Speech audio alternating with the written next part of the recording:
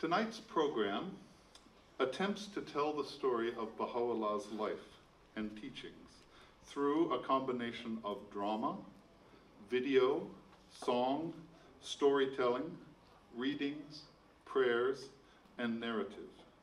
It is, of course, utterly impossible to distill the 40 years of Baha'u'llah's mission into a one-hour program. Our hope is that by highlighting some of the most interesting features of Baha'u'llah's story in our program tonight, you will get some small taste of the towering majesty of his person, the broad scope of his teachings, the intense suffering he was forced to endure, and the consuming fire of love and devotion that he kindled in the hearts of his devoted followers. We hope you will also get a picture, no matter how inadequate, of what the Baha'i community in Whittlesea and worldwide is doing to respond to the bold and challenging summons that Baha'u'llah, the promised one of the ages, has issued to his followers and to all of the people of the earth. Without further ado, I invite you to enjoy tonight's program, A Gift for Baha'u'llah.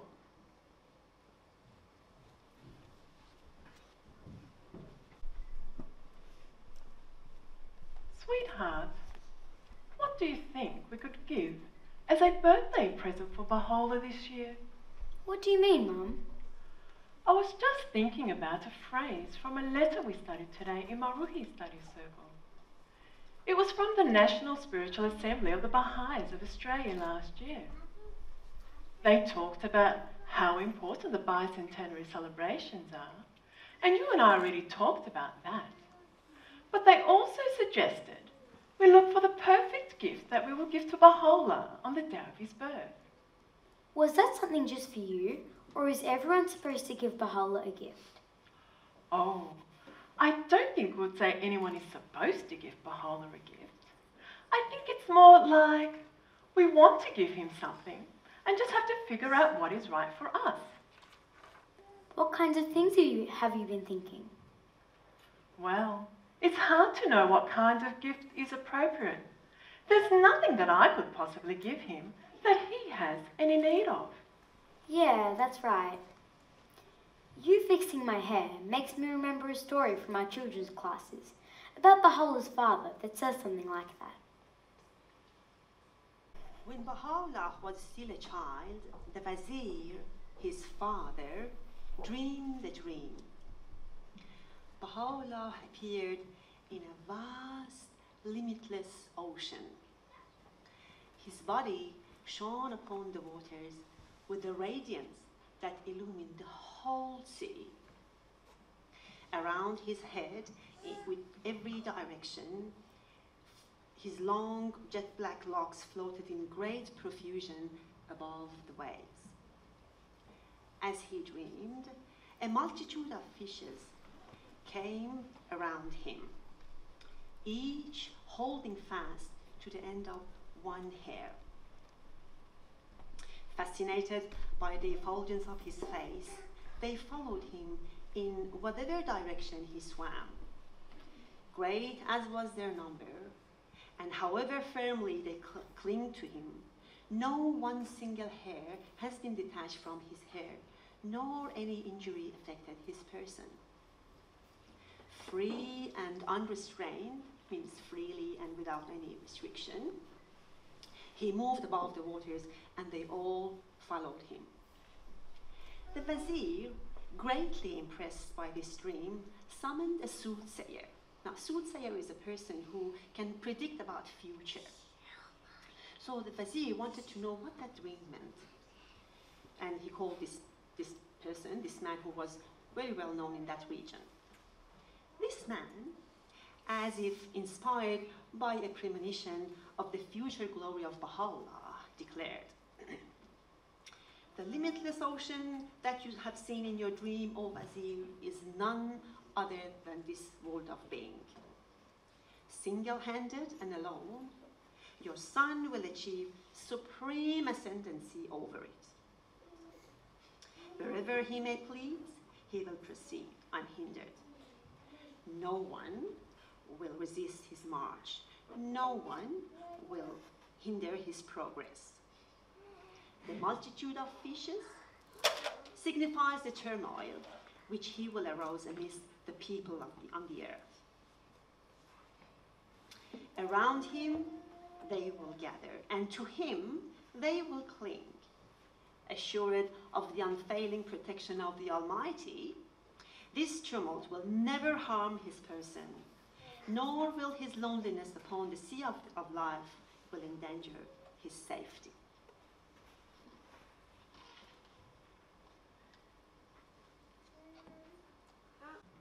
That was very beautiful, Sarah. Thank you for sharing that with me. Sure, Mum. It doesn't make it any easier to figure out what to give to Baha'u'llah, though, does it? No, I suppose not. But we will have to think about that in the morning, because now it's bedtime. Would you like to read a passage from the writings before you go to sleep? I could recite one that I've memorized. Perhaps the Nightingale one. Okay, I will. Oh, and here it is in case I forget part of it. Release yourselves, O nightingales of God, from the thorns and brambles of wretchedness and misery, and wing your flight to the rose garden of unfading splendor. O my friends that dwell upon the dust, haste forth unto your celestial habitation, announce unto yourselves the joyful tidings. He who is the best beloved is come. He hath crowned himself with the glory of God's revelation, and hath unlocked to the face of men the doors of his ancient paradise.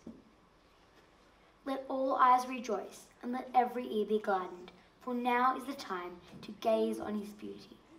Now is the fit time to hearken to his voice. Proclaim unto every longing lover, behold, your well-beloved hath come among men, and to the messengers of the monarch of love, impart the tidings. Lo, the adored one hath appeared arrayed in the fullness of his glory. Good job, Sarah. There's more, but I haven't memorized all of that yet. I think that's enough for tonight. Perhaps you'll dream about nightingales. Okay. Good night, Mum. Good night, sweetheart.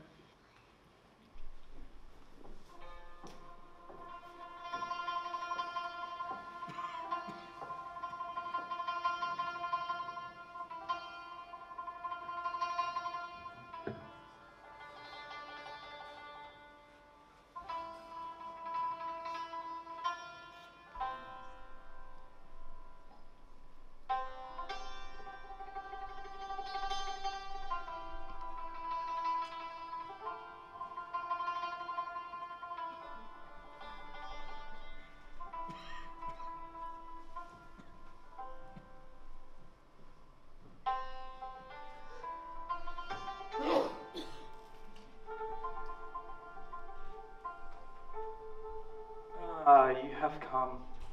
It is so wonderful of you to have come.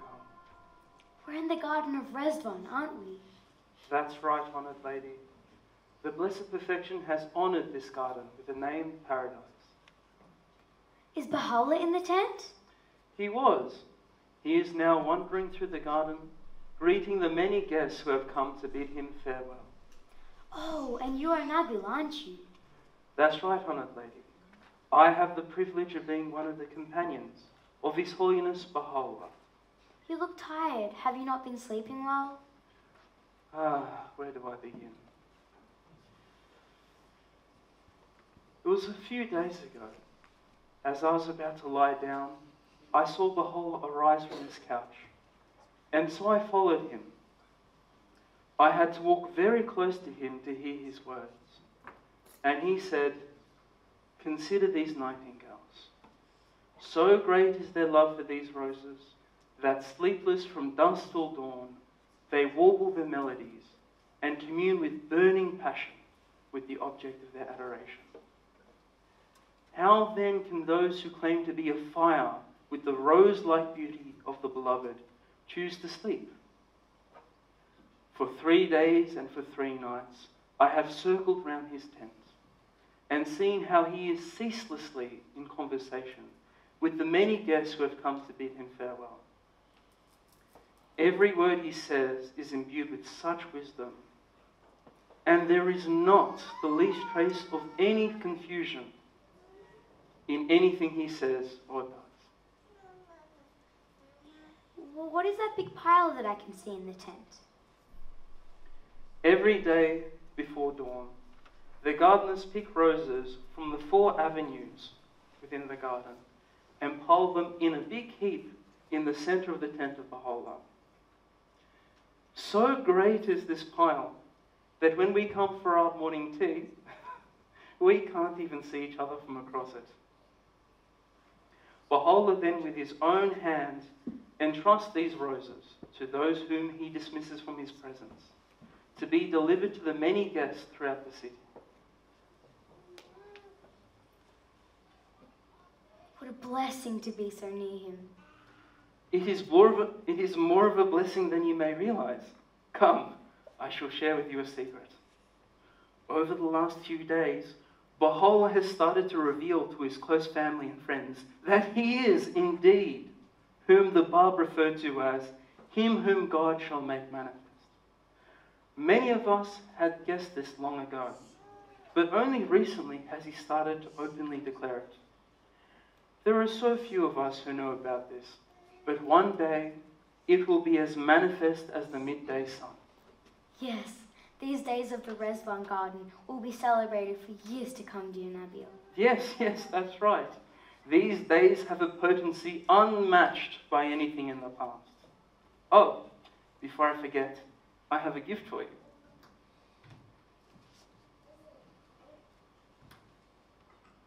Thank you. Alas, our time together has come to an end. It is now time for you to return to your time and to your place. Thank you for sharing with me with joy and love.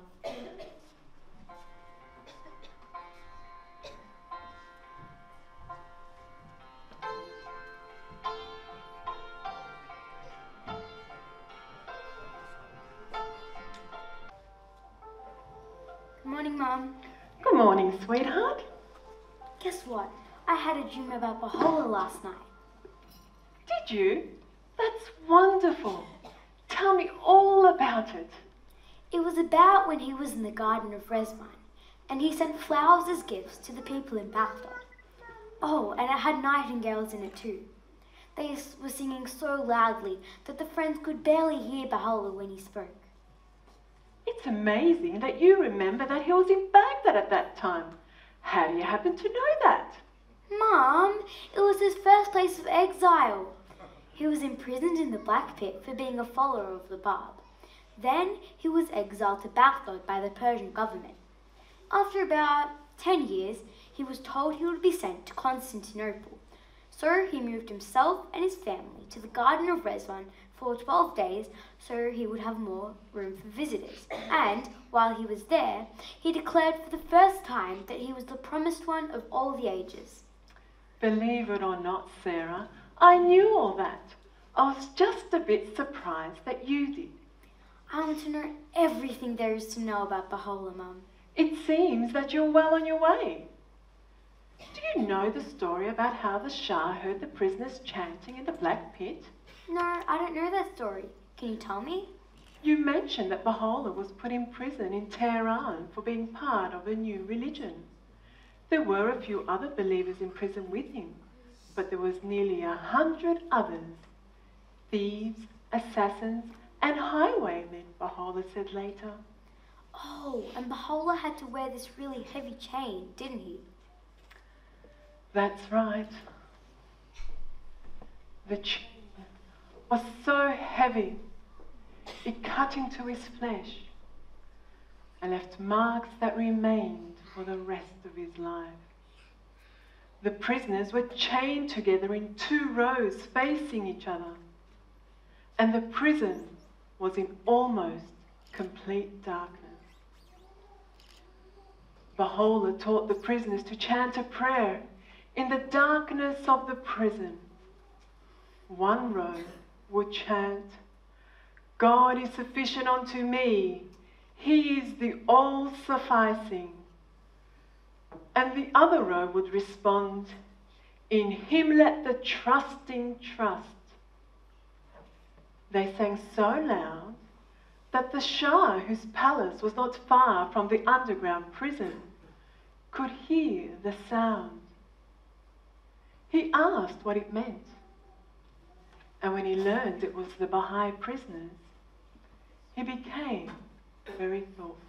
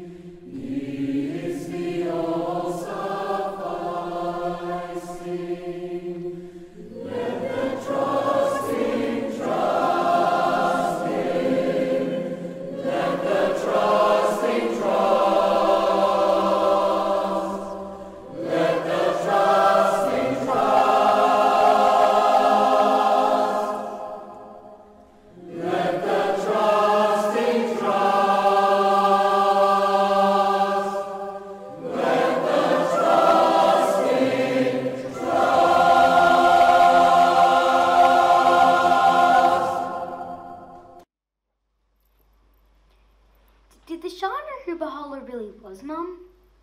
Not really, but he had a chance to find out some years later. Baha'u'llah sent him a letter delivered by a remarkable young man that Baha'u'llah named Badi, which means wonderful.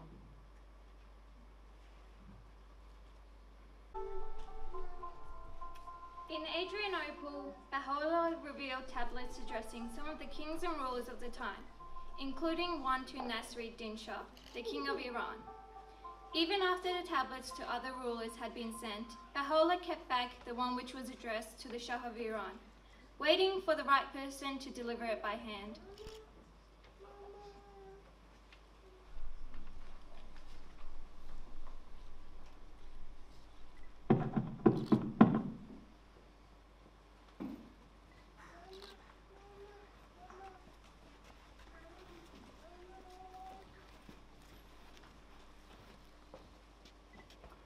Haji Abdul Majid. Hi. Very welcome. I'm surprised to see you opening the door yourself. Do you not have a son to take care of such things? I have a son, but he's the despair of my life. He doesn't obey me at all. Ağabozor. Please come and meet our guest Nabil.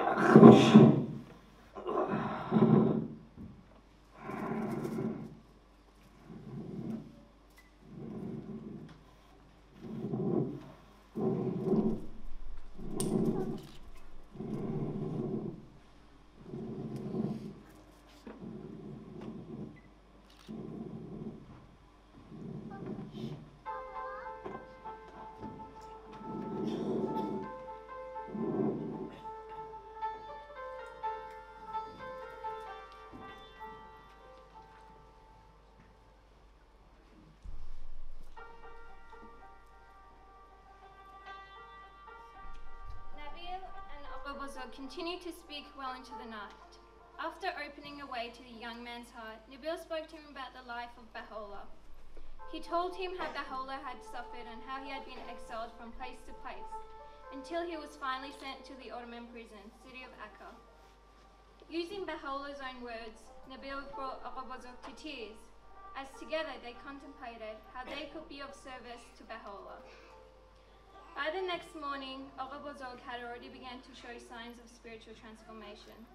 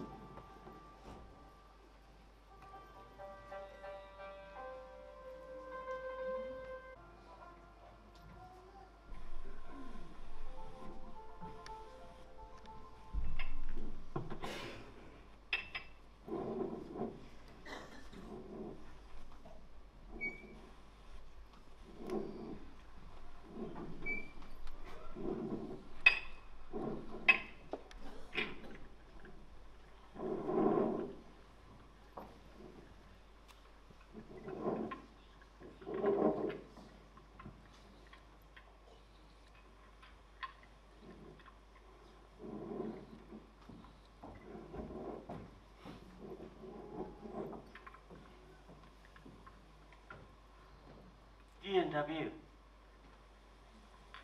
I cannot tell you how grateful I am to you for the transformation that I see in my son overnight. I thought that nothing could move him, but last night I saw him in tears. What spell did you cast on him to make his tears flow, to make him afire with the love of God? It was not my words, dear brother, but the words of Baha'u'llah that moved him. I recanted a tale of the sufferings of Baha'u'llah and recited a poem revealed by the Blessed Perfection himself. Ağabozok is no longer in command of himself, and you must give him up.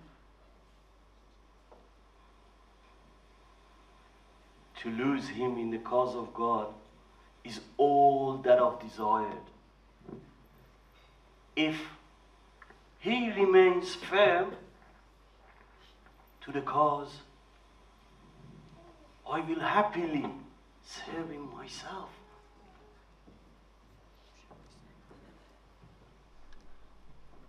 Please, take me with you. I must accompany you to go and meet my Lord, Baha'u'llah. Please. While I cannot take you with me, I promise that I will arrange for you to come into the presence of your Lord. Until then, watch and pray.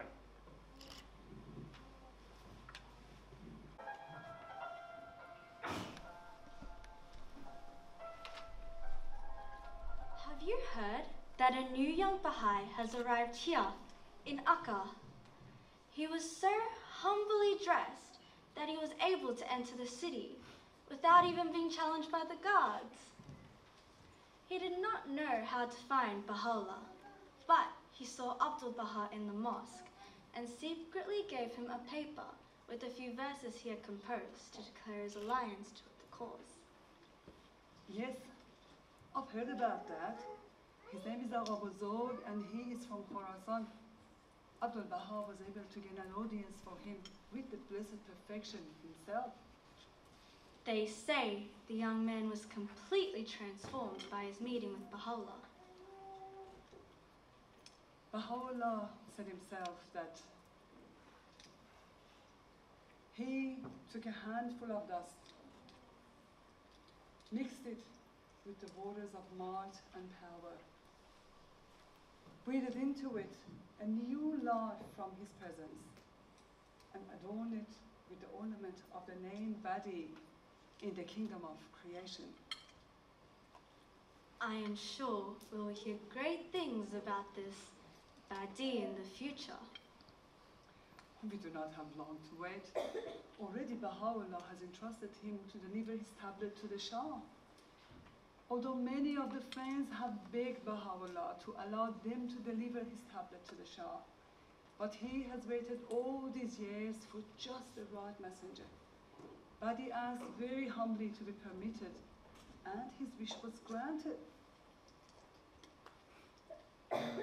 Surely he'll attain the crown of martyrdom for this very important mission. Ya Baha'u'llah. Ya Baha'u'llah.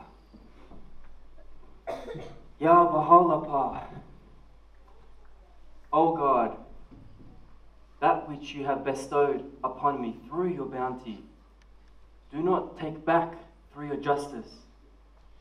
Rather, grant me strength so that I may safeguard it.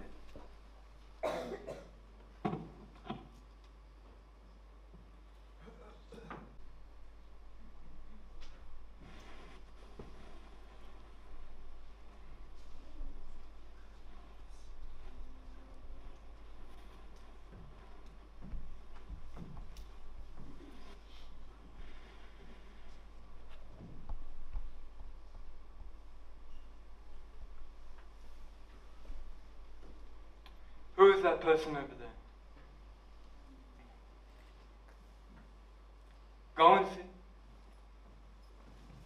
You there! What is your business here? I have come to see the Shah. That is not possible. Why do you want to see the Shah? I have brought him this epistle from a noble person. Give it to me, and I will give it to him myself. No, I must give it to the Shah myself.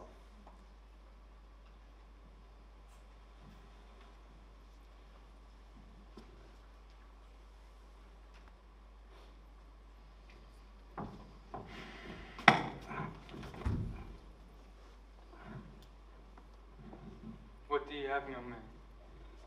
O King, I have come to thee from Sheba with a weighty message.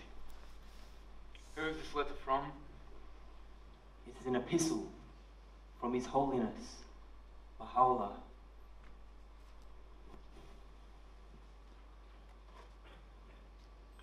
Read it to me.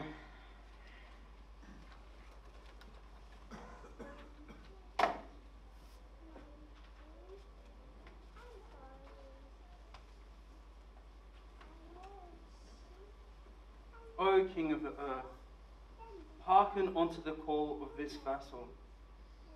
Verily I am a servant who have believed in God and in his signs, and have sacrificed myself in his path. Unto this bear witness the woes of which now beset me, woes the like of which no man ever before sustained. My Lord, the all-knowing, testify to the truth of my words. I have summoned the people unto none save God, thy Lord and the Lord of the worlds, and have endured for love of him such afflictions as the eye of creation hath never beheld. To this testify those whom the veils of human fancy have not deterred from turning unto the most sublime vision, and, beyond them, he with whom is the knowledge of all things in the preserved tablet. Stop reading. I've heard enough. If I hear any more, I'll become a Baha'i myself. Take it to the Muslim scholars of Islam in Tehran and tell them to prepare a reply. Take this impudent young man to prison.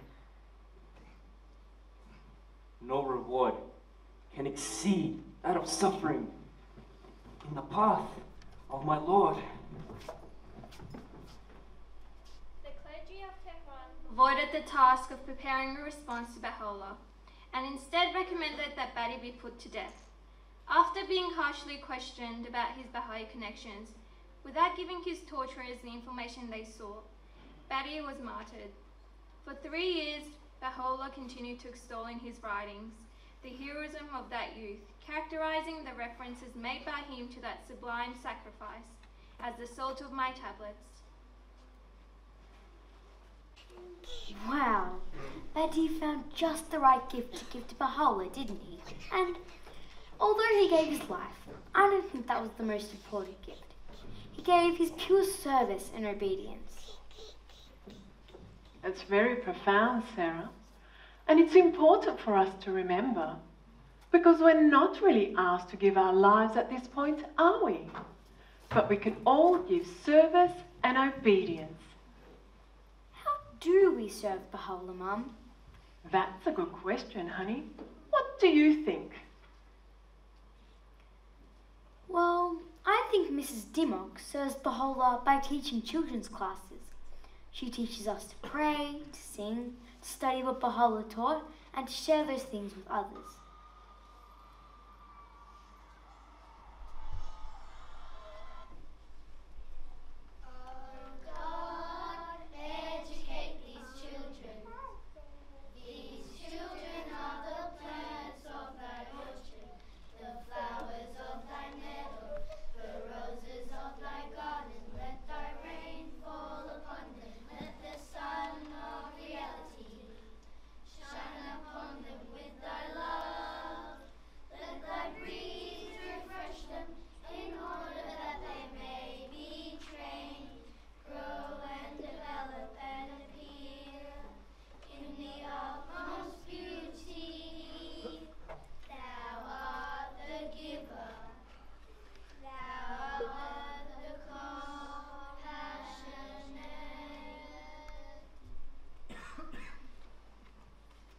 That's a great service and a wonderful gift. Do you know that lots of Baha'is serve their communities that way? By teaching children's classes? That and other activities that are essential to help humanity. In addition to children's classes, there are activities for empowering junior youth, study circles for young and old, and devotional gatherings to help people bring more spirituality into their lives. Baha'is are doing that all around Australia and in virtually every country on earth.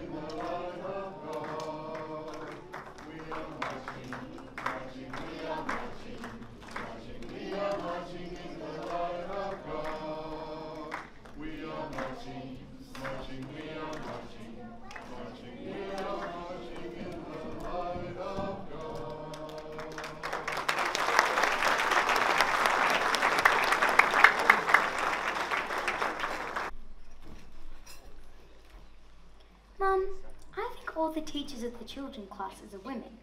Is it only women who teach children's classes? No, not at all. Baha'u'llah does say that mothers are the first teachers of children, but he makes it clear that women and men are completely equal in rights and responsibilities. Both of them have the responsibility for raising children. Oh, I knew that. Is it Abdul Baha or Baha'u'llah who says that women and men are like the wings of a single bird, that the bird can't fly unless both wings are fully developed?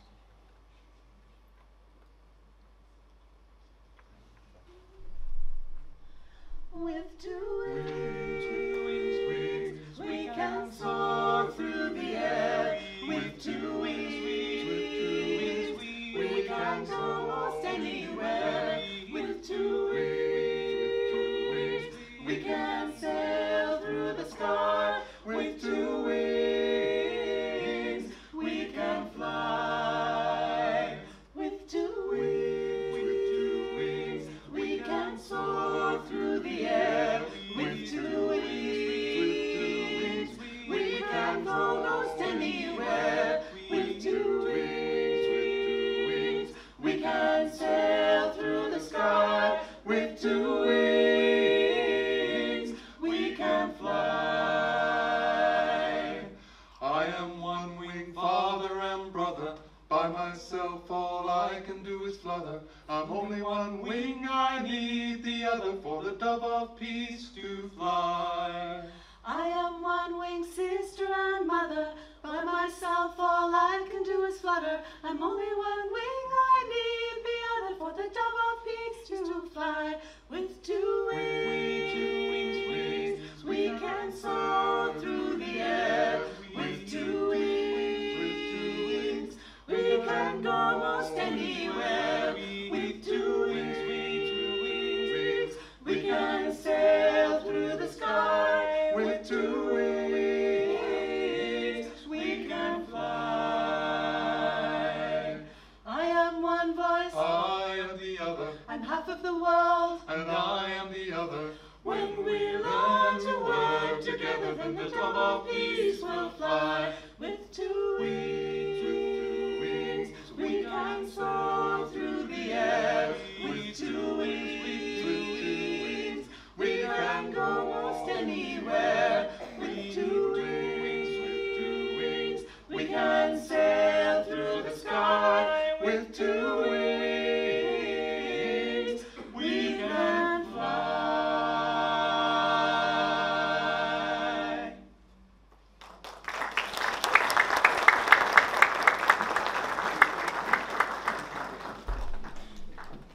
Well, we've been through Baha'u'llah's life and teachings, and we've thought about what effect his teachings are having on the world today.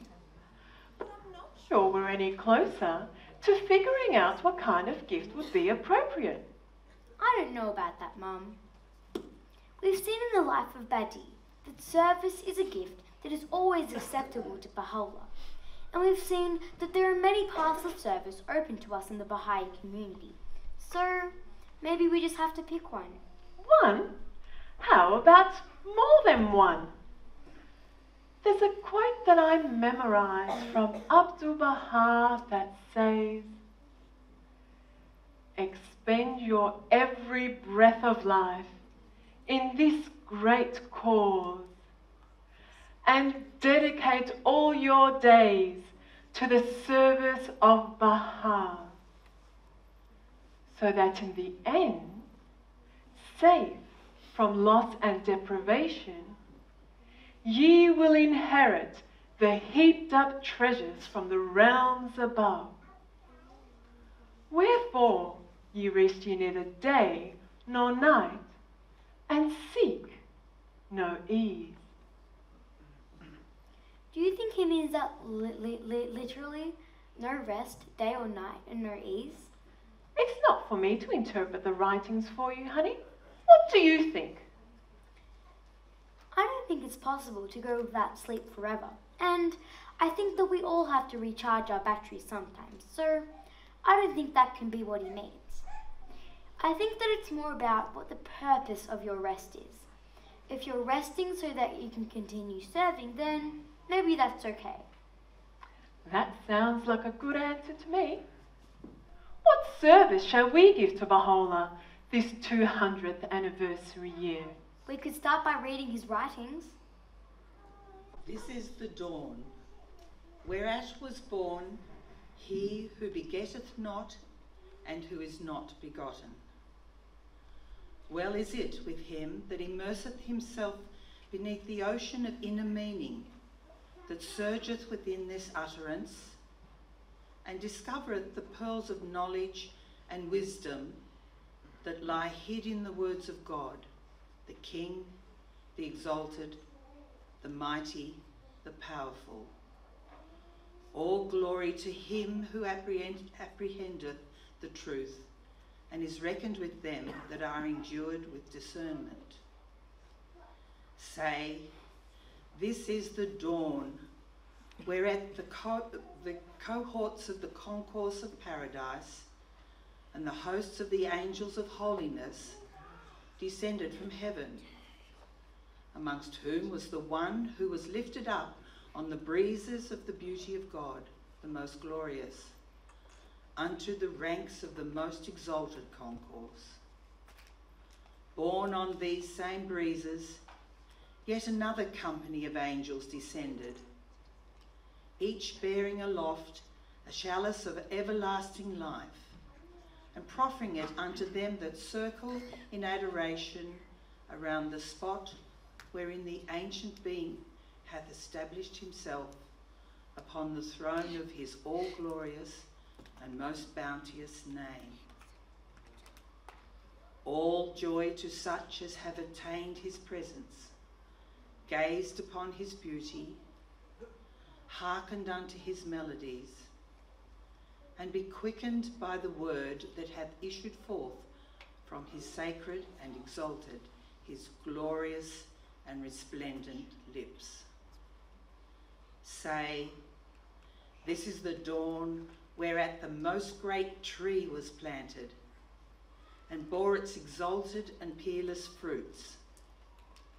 By the righteousness of God, within each fruit of this tree there repose the seeds of a myriad melodies. Wherefore, O concourse of the Spirit, we shall acquaint you, in accordance with your capacity, with some of their celestial songs, that they may attract your hearts and draw you nigh unto God, the Lord of strength, of power and might. All glory be to this dawn, through which the divine luminaries have shone forth above the horizon of sanctity by the leave of God, the Almighty, the Inaccessible, the Most High.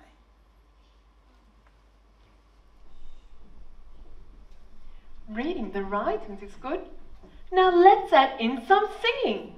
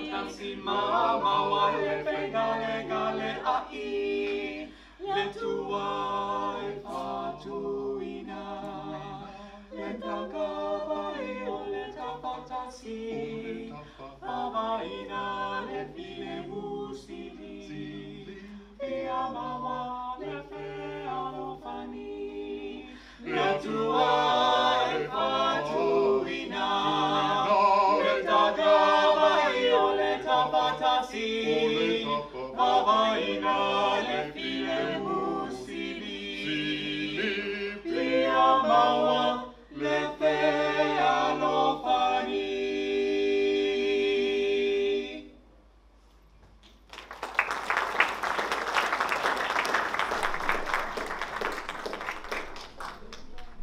And of course, we'll top it all off with a prayer. Absolutely.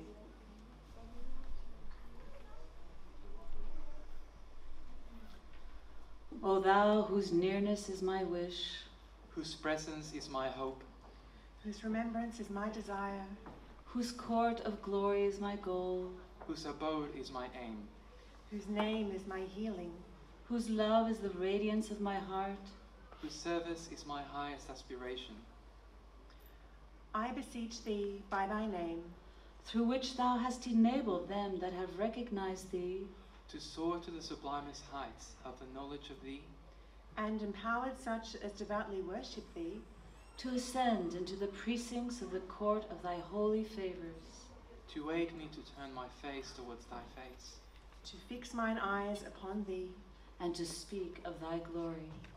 I am the one, O my Lord, who hath forgotten all else but thee, and turned towards the dayspring of thy grace, who hath forsaken all save thyself, in the hope of drawing nigh unto thy court. Behold me then with mine eyes lifted up, towards the seat that shineth, with the splendours of the light of thy face. Send down then upon me, O my beloved, that which will enable me to be steadfast in thy cause, so that the doubts of the infidels may not hinder me from turning towards thee. Thou art verily the God of power, the help in peril, the all-glorious, the almighty. Mum, I think Baha'u'llah will be pleased with the gifts we're planning to give to him. There's just one more thing we have to do. What's that, Sarah? We've got to get started in serving humanity. Come on, let's go. We are marching in the light of God. We are marching in the light of God. We are marching in the light of God. We are marching in the light of God.